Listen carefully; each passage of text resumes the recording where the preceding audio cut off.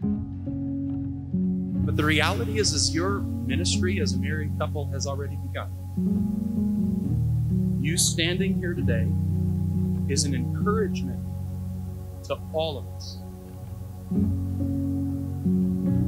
That though our culture has devalued marriage in many ways, that God is still working in a faithful remnant of young believers that will take up their cross and follow Jesus and say, this is flesh of my flesh, bone of my bone. And as Christ makes your two lives into one, you will preach the gospel. You'll preach it in how you love each other.